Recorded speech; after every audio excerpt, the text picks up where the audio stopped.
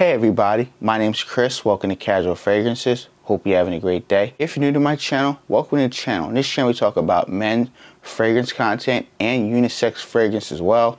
Top 10 lists, full in-depth reviews and first impressions and giveaway announcements. So if you like this type of content, don't forget to show your support by clicking that red subscribe button down below. Like the video and click the bell icon to be notified for future uploads and giveaway announcements as well. Today we're talking about a fragrance from the house of Penhaligons. My first time trying the brand out, so it's pretty cool. Shout out to my friend Jeff for telling me about the brand. I should definitely check it out. I bought a discovery set. I'll zoom in and show you. I got about 10 samples. It cost me about 40 bucks. So it's pretty cool. I'll leave a link down below to the Penhaligons website. You can check out all their fragrances and sample sets as well. The one we're talking about today, sample one I want to talk about is from Penhaligons. This is called Blenheim Bouquet. So in this video here, I'm going to give you my first impression, how much it costs to see if I like it or I don't. You can get a 30 ml for $95 and you can get 100 ml for about $165. So it's like a $70 difference plus tax and shipping. This is Blenheim and this is Bouquet. So this is one of their favorite fragrances from the brand that most people go in the boutique and they actually like, or the salespeople present this fragrance to men and women. Automatically a unisex fragrance, a man can wear it, a woman can wear it. So why not talk about a fragrance on my channel that's unisex for men and women that can both wear it. I'm going to spray it on here. Okay. Now I worn it a few times, so I'm going to tell you how I feel about it. The note breakdown we have is lemon, lime, lavender, pine, black pepper, and musk. So this one opens up very lemony on my skin. That clean freshness about a fragrance. It feels like it's something that you just took a fresh shower and you're very fresh and clean type of feel. Like you just hopped out the shower and you're about to put your clothes on. You know, you're ready to go out, ready to go tackle your day. It's a very refreshing type of fragrance. Some powdery, slight powderiness in the background as well in the fragrance, but it's not too powdery like you would think of a Dior Homme by Christian Dior. You would think of a Prada L'Homme. It's not that thick powdery, but there's a slightly powderiness in the background. It's a very soapy type of quality of this fragrance here. So it's fresh with the lemon, but then there's a soapiness quality about this fragrance as well. You definitely do get some lavender in the background, so you get that lavender touch in the fragrance as well, which blends it in very nicely with the lemon in the fragrance and the soapy quality as well. Definitely get little hints of pine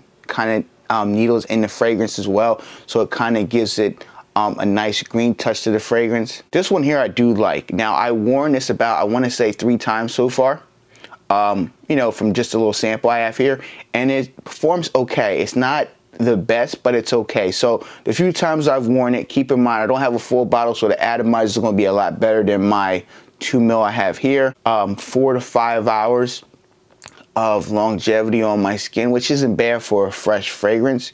Keep in mind the notes in here we have is lemon, we have lime, we have lavender, pine. That lemon and lime opening, it does calm down some. You get more of the lavender and pine. You get a soapiness in the background throughout the life of the fragrance. But 4 to 5 hours isn't too bad. If you get yourself the 30 ml for 95 bucks, you're not going to break the bank. If you really like the fragrance a lot, I would highly suggest getting the 100 ml and you can overspray it. This is fragrance I feel you can do about 6, 7 sprays on your skin. Maybe 6 or 8 and you should be good to go. Projection, you're looking at about a good hour or so of projection. After that, it does come very closer to the skin. That first hour, people are going to catch whiff of the fragrance, so you will get noticed, but it's not where it's going to be that 100% compliment of the fragrance. It's more of like, oh, you smell nice today. You smell fresh today. You smell very soapy today. Season occasion. So for me personally, this is going to be your, pretty much, it could be a signature scent for most women and men out there. It could be an all year round fragrance,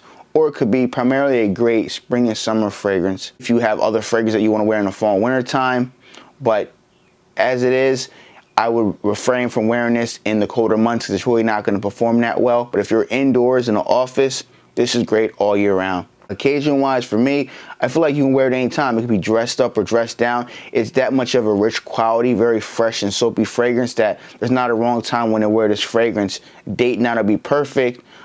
Casual business meetings, everybody's gonna say you smell very fresh and clean and maybe soapy, so you're not gonna get any negativity with this fragrance here. Ratings and final thoughts. Okay, so I don't have a full bottle, so I don't want to go too in depth, but from my sample, I really do like it. From my sample, I'm going to give it a 7.5 out of 10. It smells very good.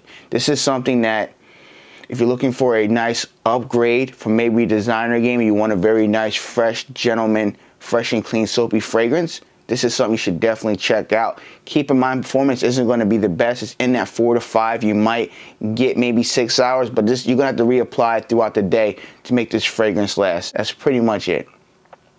At the end of the day, I really like this one. This is one that Kelly says, she said it's okay. She's not the biggest fan of it. I think it's because of the powderiness in the background of it. And it's very fresh and soapy, which she said, okay, that's good. But she's like, I get a powderiness in the background. She's like, it's okay. It's not her favorite, but it's fine. It's one of those fragrances that I can always buy it and spray and wear it to work. You know what I'm saying? I don't have to always wear it around the house. I have tons of fragrances, but this is one I'm considering buying for in the house, the Penhaligons. And this fragrance is called Bethlehem Boutique. If you guys heard this fragrance, let me know in the comment section. Do you like it, love it, or hate it? What's your favorite Penhaligons fragrance? Let me know in the comment section below. Thank you guys for watching another fragrance video.